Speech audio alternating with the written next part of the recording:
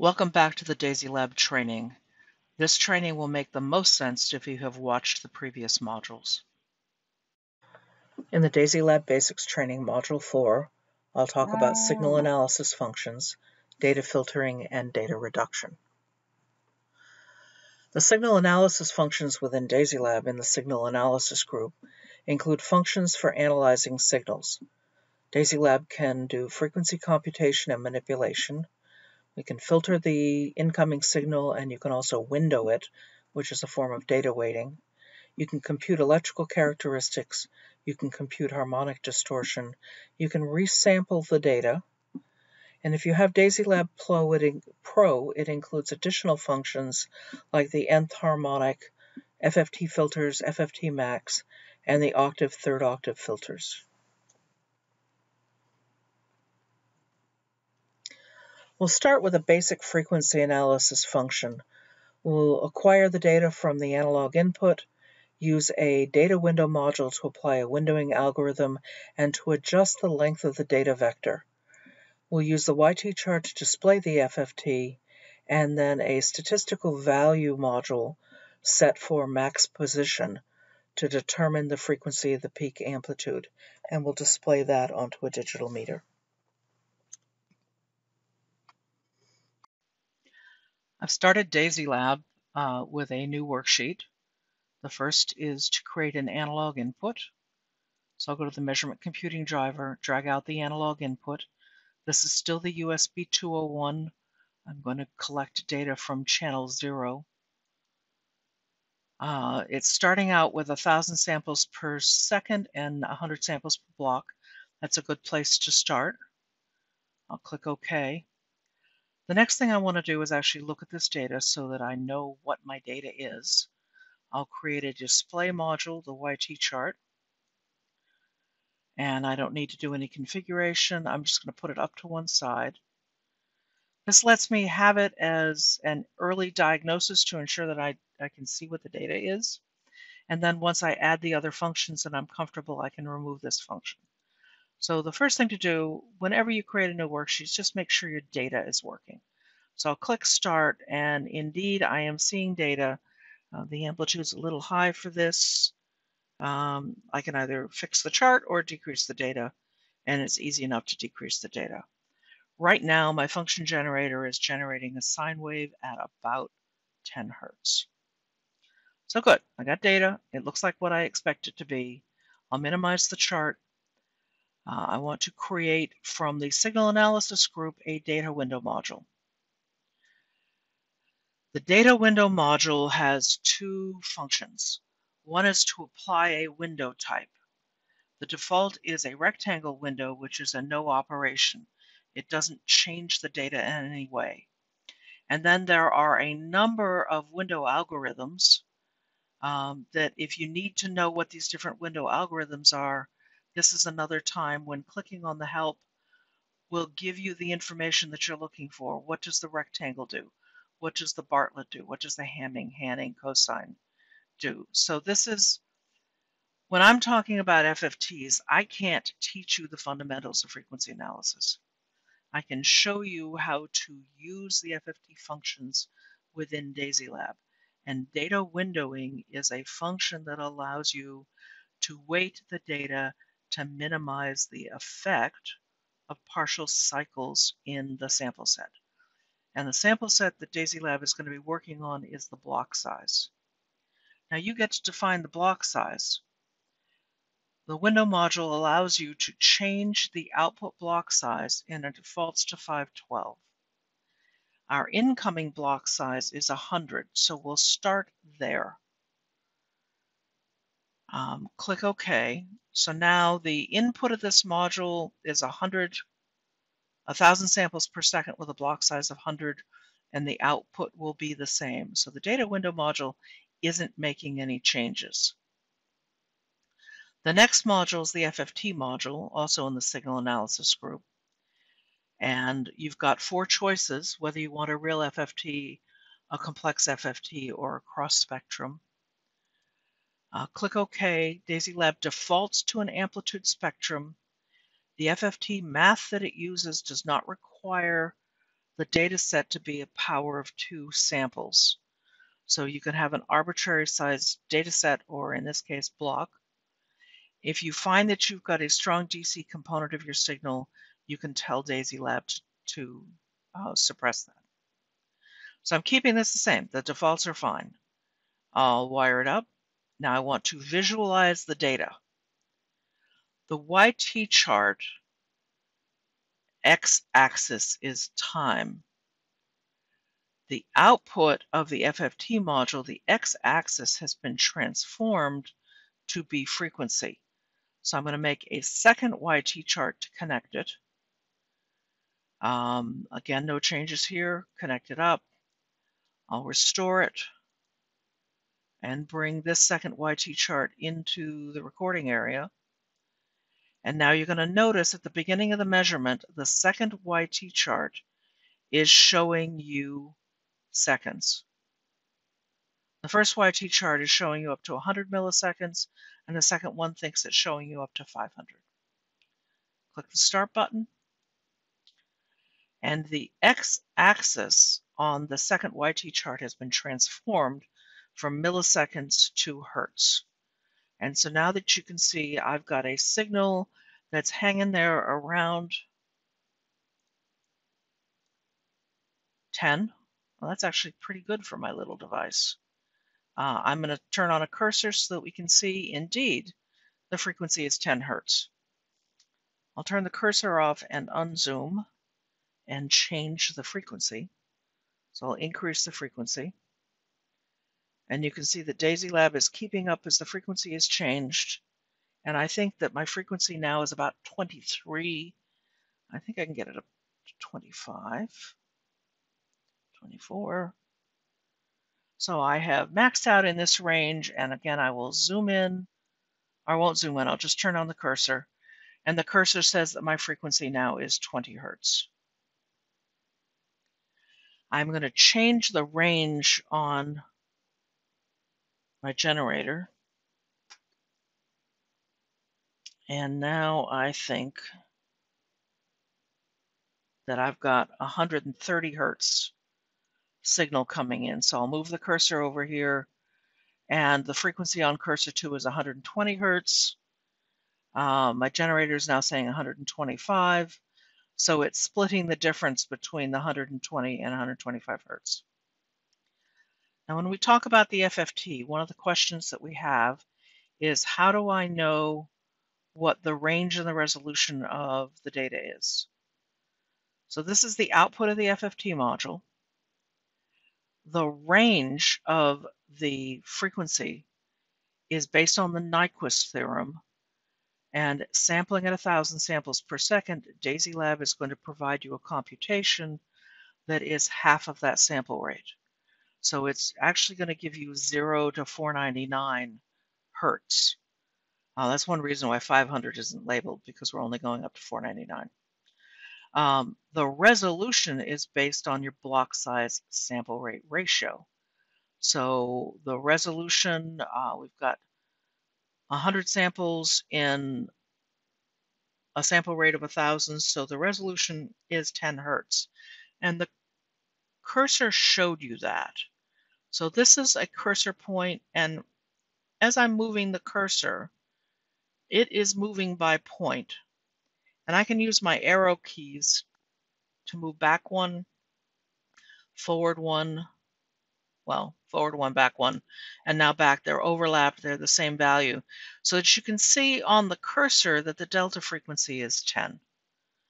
Now you can visualize this a lot more clearly if you change the line style associated with the YT chart. Click on the paintbrush on the function bar, go to Colors and Lines, and under Input 0, the line style, you go to Column. In earlier releases, this said bar. It is the same function. It is a function that shows you the individual frequency lines.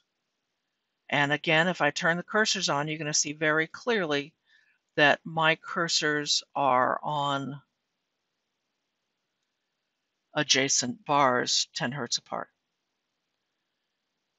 Well, I would like a higher resolution, please. I would like a resolution of 1 Hertz. This is where you go back to the data window module, open its properties, and change the block size to 1000. You are not changing the original data. All you're doing is changing how DASYLab has blocked the data so that now the FFT will get a second of data at a time and do the FFT computation on a second of data. I'll close the cursor window, I'll click Start, and a second later I have got the data and it's just much tighter to see. If I zoom in on just the peak, you'll see that I have a single peak right at 125 instead of being split over 2 frequencies. I'm actually impressed with my signal generator that it's giving me 125 Hertz. So there is no, it's a clean signal. It's a very clean sine wave. You don't see any harmonics. You don't see any additional data in there. Unzoom it. So you see just the frequency.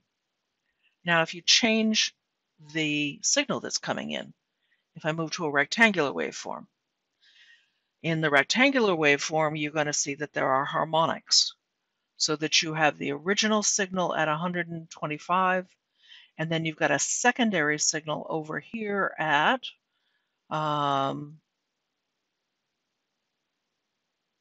me get right on it.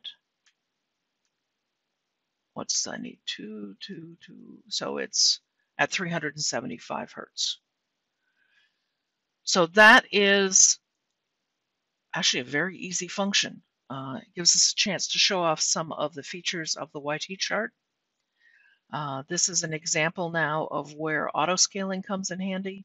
If I click on the axis button or the axis menu and go to auto-scaling, it will auto-scale based upon the amplitude of the signal.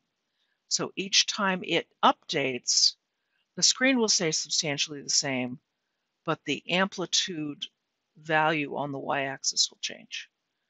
And DASYLab is trying to figure out the right axis to show the data.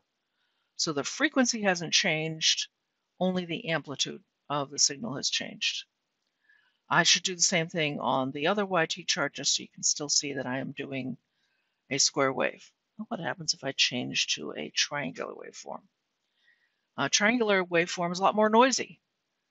And so you're not getting a clean peak at each of the dominant frequencies and the harmonic frequencies. You're getting energy around it, and that's because the nature of the signal. This is where I'd recommend you do some reading, and you go to Google and search for FFT analysis and get some information on how this math works. So I'll click Stop. So I said in the slide that I would also let you get DASYLab to give you the value for that peak frequency. You would think a program like this should be able to do it. So I'm going to do that by using the statistical values module. And I'm going to do 2 things. I'm going to grab the maximum. So this is the amplitude value in each block. And then I am going to get the maximum position. This is the x-axis value that is associated with the maximum y value in the block. So I've got the FFT, I will connect. Like the example in Module 3, statistics, you have to branch when you're using the same wire. And I'd like to display this in a digital meter. Add a channel to the digital meter, start it up, restore everything, bring the digital meter over here. Oh, let's put it here, and click Start. And now what I have 63 Hertz. I'm looking over my shoulder at my signal generator. I'm moving it around, 39 Hertz. I'll change the signal back to the clean sine wave. Frequency doesn't change. The signal did. And so you can see as I am moving around, the value is changing, the amplitude is changed, and the FFT is still being computed. You can see what the amplitude of the peak frequency is and the value of the peak frequency in hertz. So that's a real quick introduction to these functions. The next thing to do is to understand a little bit about how the data window affects you and why you want to use it. And I do that by adding another window, another YT chart. So I'm going to copy the YT chart and paste it in. So now I've got two YT charts, my raw data and my windowed data. So I've hidden the other displays just to show you this. So my raw data is a sinusoidal wave, and now my windowed data, this is 100 milliseconds of data, this is 1,000 milliseconds of data. I can zoom in and certainly see that it's the same signal once I am looking at the same interval. All right, I'll zoom out again because what I want you to see is how the window functions work. I'll open the properties for the data window by double-clicking on it. You can't right-click while you're running. And I'm going to change the window. The Bartlett is a triangle, and you'll see that really visually on the screen. So when you apply the Bartlett window, what it's going to do is it's going to weight the data at the beginning of the block and at the end of the block to minimize the effect of what might be partial cycles. And it will emphasize the amplitude in the center of the block to offset the weighting that you did at the beginning of the block. So the triangle is kind of clear. It's worth, if you don't know what you need to use, working your way through the different functions. For example, doing a Hanning window. And the Hanning window is a cosine type function. So you see that it's rounded up. This is all depending on what you need for your analysis. So I changed the window to a Hanning-Poisson, and I gave it a parameter of 2, so I got that. And now if I change it to, say, 0.5, then I'll get something that is more similar to the original Hanning window. So again, I'm not going to teach you about the math and the underlying analysis. What I'm showing you is how to use these functions within DASYLab. The difference, let's get the YT charts back, there we go. So now I've got this window function applied, and how did it change my analysis? I've still got 87 hertz. It looks a little bit cleaner. More of the energy is focused on the peak. Open that up again. I'll change it back to a rectangle. And remember, on the rectangle, the peak wasn't as high, and there was energy in the adjacent frequency lines. So the data window is allowing you to compute more tightly and get what should be a more accurate frequency analysis.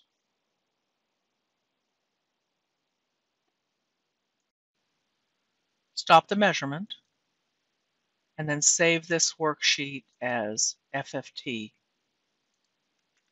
so that we can come back to it later.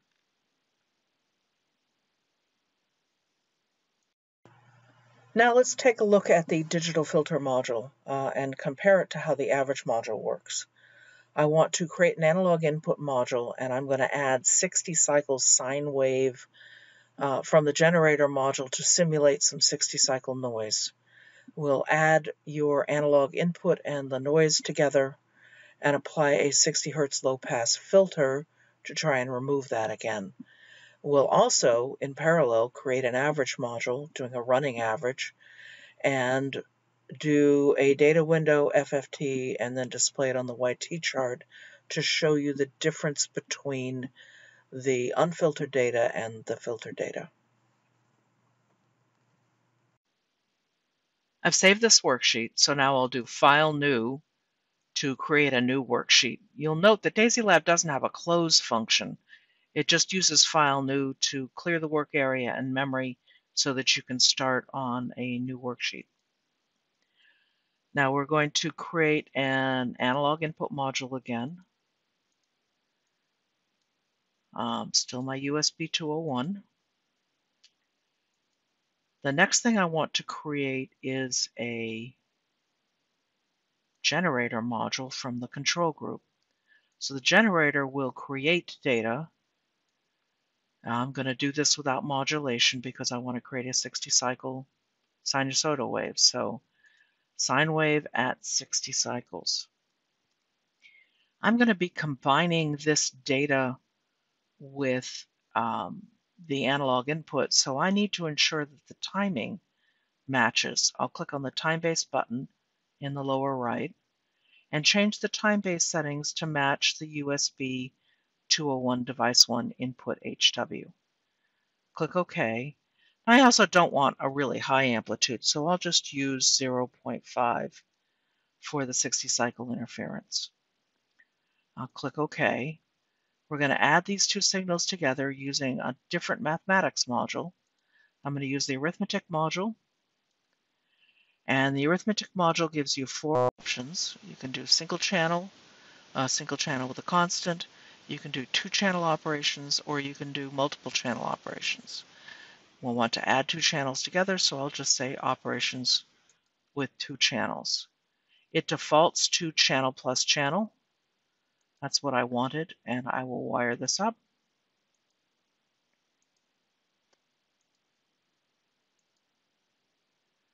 And I would like to look at the data that I am creating. So I'll go to the display group and I'll create a YT chart. YT chart, I'll stick with the defaults, connect it to the output of the arithmetic module, and then I'm going to restore the YT chart and run to see how it looks. So right now this signal is still running higher than plus or minus 5 volts.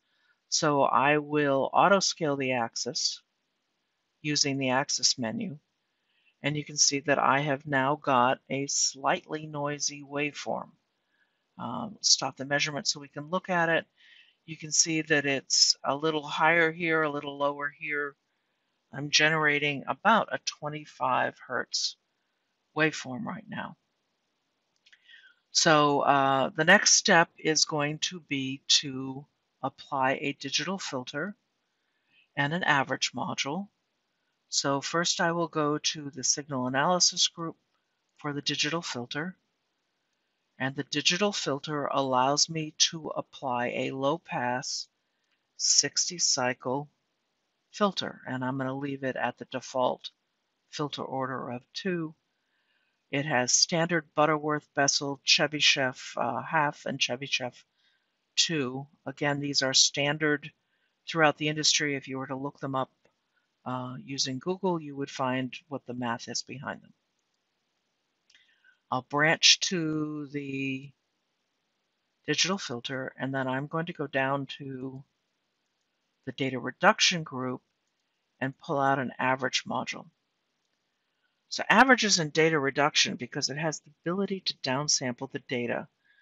A standard average, for example, take 4 samples, average them together, and output 1 sample for every 4. It also has a mode that allows you to do a moving average. And you can do a moving average, for example, over, let's do 16 samples. And so the input and the output time stream are the same. What will be different is that the output value will be a moving average of the previous 16 values. Branch to this. Now I want to do the same thing I just did in the FFT example. So I'll go to the signal analysis group. I'll create a data window. And there are 3 channels that I want to look at. I want to look at my raw data. I want to look at my filter data and my average data. I need to change the block size here. When I use this, it defaults to 512. I'm going to use the same 1000 that we used previously so that we've got one frequency, 1 hertz resolution.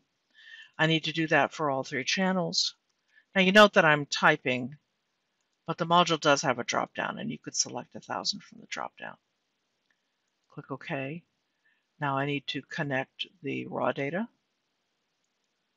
I need to connect the filter data, and I need to connect the average data. Next, I want to do an FFT. I'll use the same FFT settings. I'll do a real FFT of a real signal. I want to add the channels, and I'm not going to do anything else in here, so we're sticking with the defaults for each of the channels. I want to visualize the data, and I'm going to visualize the data on a YT chart again. So I'll open the display group, pull out a YT chart, and this time I need 3 channels on it. I already know I want to auto scale. I can click that here. Click OK, connect it up. Now I'll restore the displays and find the new chart display. So this is going to initially be all 3 channels overlapped.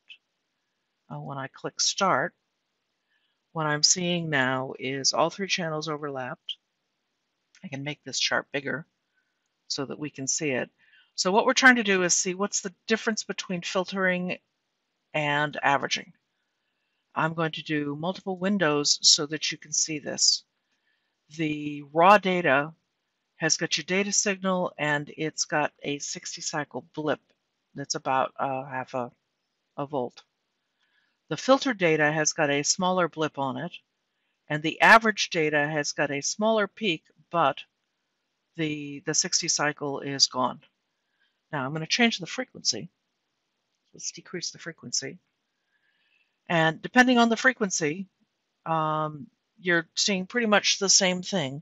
If I start to increase the frequency, so this is, let me go bigger and come back.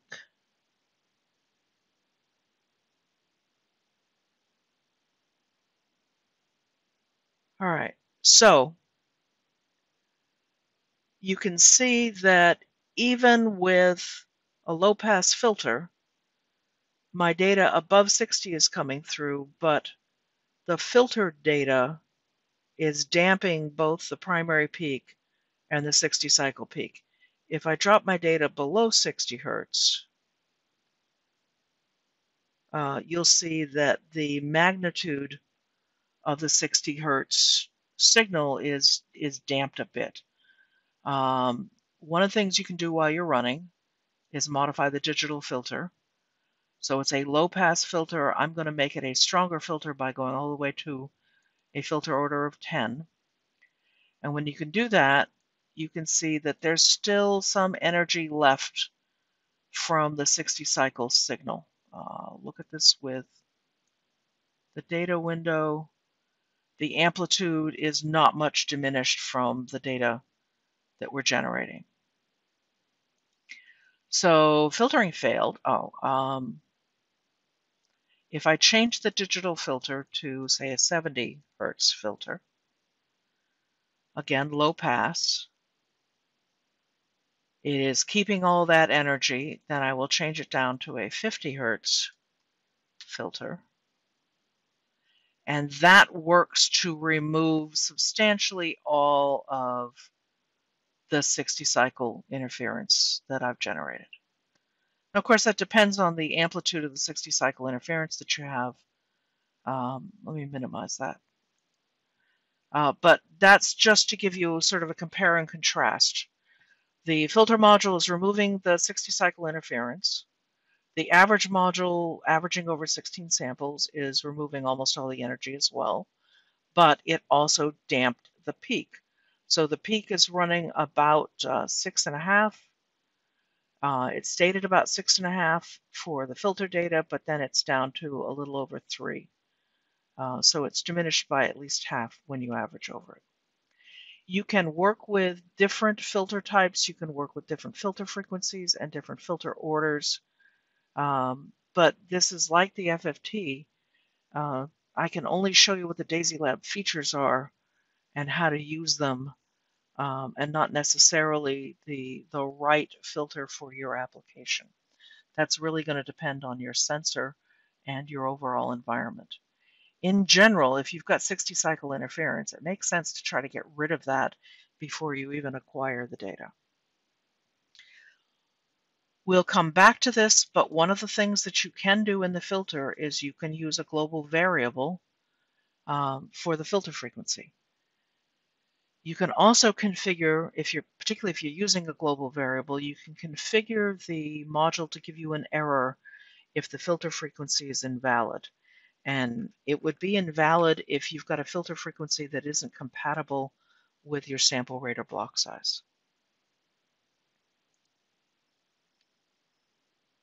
So that just compared a filter function and an average function. Depending on the data that you're looking at, if this were temperature data, this would be perfectly suitable. For vibration data or audio data, you might not want the filter to damp out so much amplitude.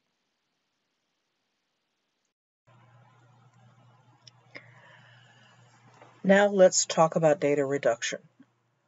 DASYLab has a number of different ways to reduce data.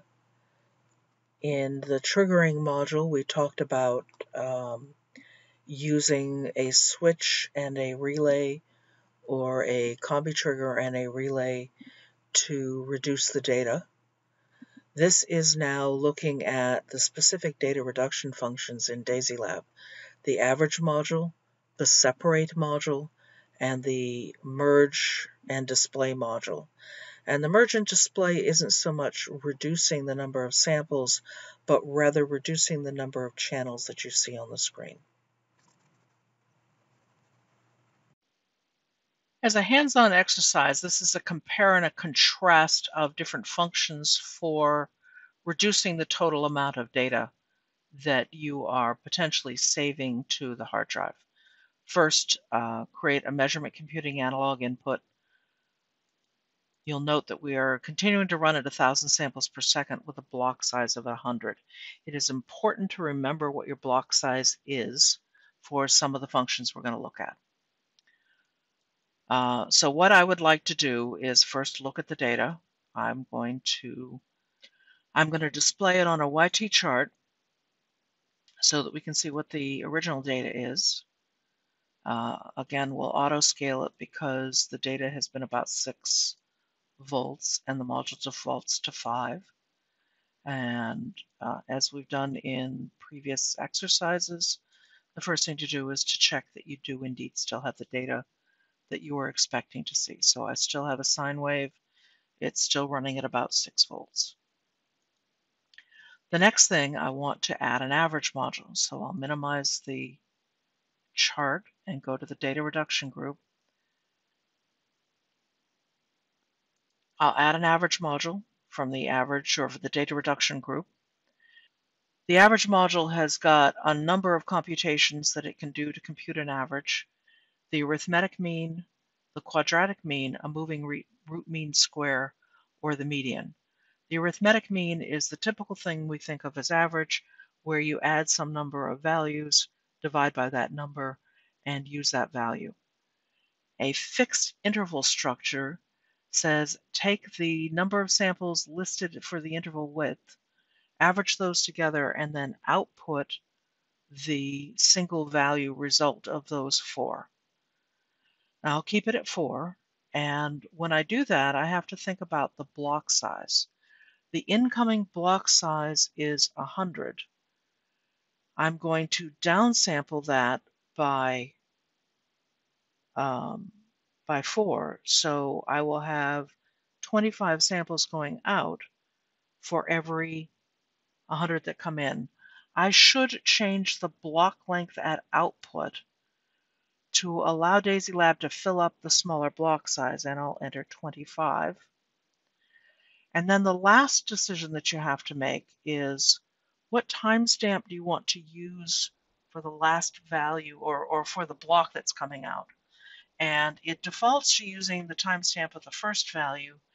Depending on the math or computations that you're doing subsequently, you may want to use the timestamp of the last value of the input block. So just to review, I'm doing an arithmetic mean using a fixed interval structure over 4 samples, and I am changing the block length at output to 25. It came in as 100, and now I'm reducing it by 4. And I'm going to use the timestamp of the last value of the input block. I'll wire that up. Now the nature of the YT chart is that the channels all have to match in time and sample rate. So I'm going to create a second YT chart because now my data is slower in that it's got fewer samples in it. I'll also do auto scaling in this chart. I'll connect it up and restore both charts. So now I'm going to look at my original data and my average data. And what you're going to see is that the average data has got the same interval. We're looking at 100 milliseconds or a tenth of a second worth of data, but the waveform itself looks a little bit jaggier because we've reduced data on it. And if I use the cursor, and what I can do is I can select a cursor and use the arrow key to move it. And the delta t between my samples is showing at 0 seconds. I don't have enough decimals here. So I'll come up here and make this 4 decimals. So the delta t is 0.004 seconds. If I do the same thing on this chart, I'll do the same thing where I'm overlapping the cursor and then using the arrow to move it 1 step away. I have the same problem with decimals, and I'll do 5 decimals. So now that they're a millisecond apart, so 1/1000th of a second apart. So this is 1,000 samples per second. This is now 250 samples per second. I can also do that while I am running, just to verify with DASYLab. If I move the chart out of the way, I click Start. If I click on the wire coming out of the analog input, it tells me that I have a block size of 100. Move this up out of the way too. I have a block size of 100 coming out of the analog input and a sample rate of 1,000. Coming out of the average module, I've got a block size of 25 and a sample rate of 250.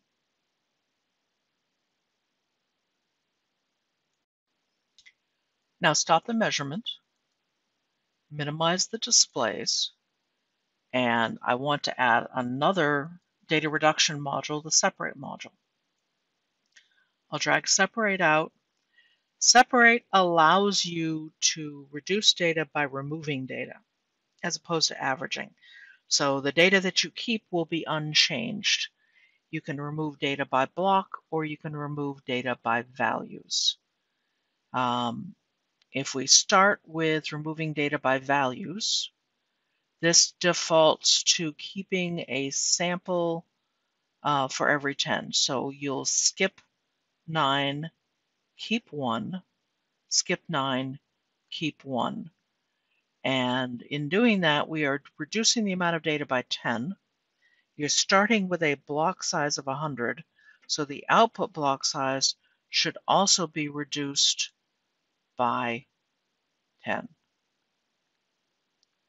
I'll click OK. We'll create yet another YT chart, but first wire it up by branching the analog input.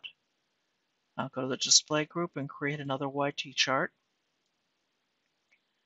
Auto scale it, click OK, and then connect the separate to the new YT chart. I'll restore all the charts. I'm going to rearrange. There's raw data, averaged data up on top, and separated data below. I'll click Start, And now what you're going to see is the average module retained the signal, but it just looks a little bit choppier. The data reduced looks much more distorted. I'll stop the measurement. So instead of, it looks like we're getting the same frequency on the waveform, but we're not getting anything that resembles the sine wave. It looks just much jaggier. I'll do the same thing I did. This is a 10 times reduction now. So I will put the cursor bars on adjacent samples, and it says the DT is 1/10 of a second or the frequency is 100 Hertz. So we averaged to 250 Hertz. We separated down to 100 Hertz, and we're looking at the same interval on the screen. We're still looking at 100 milliseconds worth of data. We're just seeing fewer samples in all of that data. So this is a way to reduce the total amount of data. Again, it's going to depend on whether you need to retain your waveform, in which case you would probably use average, or you just simply want to reduce the total amount of data without changing the maxima and the minima of your signal. I suppose one other thing to do to compare is to change the average module to averaging over 10 and an output block size of 10. So do the same thing we did in the separate, just to compare. All right, so these distorted as well. So when you take a 100 Hertz waveform and reduce the data, you get different results depending on whether you're averaging. We've decreased the overall amplitude to plus or minus 5. And in the YT chart, we haven't decreased the overall amplitude, but we have changed the waveform, and both seem to have retained the frequency of the signal. I'll minimize the displays and add a third function, the multiplex demultiplex function. So this is in this example simply because it's in the data reduction group.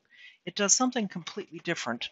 Instead of changing the number of samples in your data stream or in your data channel, it's going to change the number of channels in your data channel. So we're going to multiplex data together, and you have a choice of multiplying by block or per value. And for the example, to be able to demonstrate how it works, I'm going to specify blockwise. So what this will do is it will take two inputs and interleave those inputs so that the first half of its output block will be from channel 0 and the second half will be from its channel 1 input. Now I don't have two inputs to add, so I'm going to add a channel to the analog input. And one thing about the USB 201 is if you have a disconnected channel, as I do, the internal circuitry ends up with a disconnected signal of about 1.75. So click OK, and did something with my wiring, so I fixed that. And I will now take this second channel coming out of the analog input into channel 1 of the multiplexer, and I'll take channel 0 into channel 0, and I'll look at it again in a YT chart. So I'll drag another YT chart out, and I will auto scale it. And restore the displays, but this time the separated data now is going to be on the upper left. I'll click Start, and now what you see in the separated data is two blocks of data in one. The first half of this 100 milliseconds worth of data is showing you that sine wave, and it's a compressed sine wave. So it's the same information that's being shown in the raw data. And then the second half of the block is the 1.75. And this is a flat line. It isn't varying by much. If I minimize the other displays, and I compare. So I'm going to do the same thing by clicking on wires to compare what's happening. The input wire to the multiplexer has a block size of 100 and a sample rate of 1,000. And then we're going to add two channels together but retain the character of it. And DASYLab does that by doubling the block size and doubling the sample rate. So the block size will change by the number of channels that you're multiplexing, and the sample rate will change by the number of channels that you're multiplexing. This is an illusion. We just create a fat block or a fat wire, but there is no indicator in the DASYLab block that this has been a multiplex channel. So you can now use this like any other channel of data, and if you want to break it apart again further into your worksheet, then you could use the multiplex demultiplex to demultiplex it again. And so take the number of channels that you had and take the one wire coming in and output as many wires as you had multiplexed. What this does for a particularly complex worksheet is allow you to combine multiple wires into one wire that you can then route through your worksheet and then break it apart again at another point in your worksheet. It helps manage the complexity of worksheets.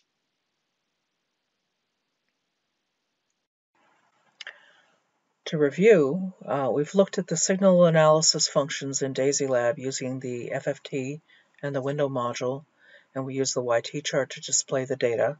We also used a statistics module to pull out the peak frequency in the data. We filtered and averaged the data to remove noise. We reduced the total number of samples in a data channel by averaging and separating the data. And then we looked at managing the complexity of the worksheet with a multiplex module. Module 5 will tackle visualization and making the display look nice. We'll talk about layouts and controlling layouts, and then start to move into DASYLab global variables and strings.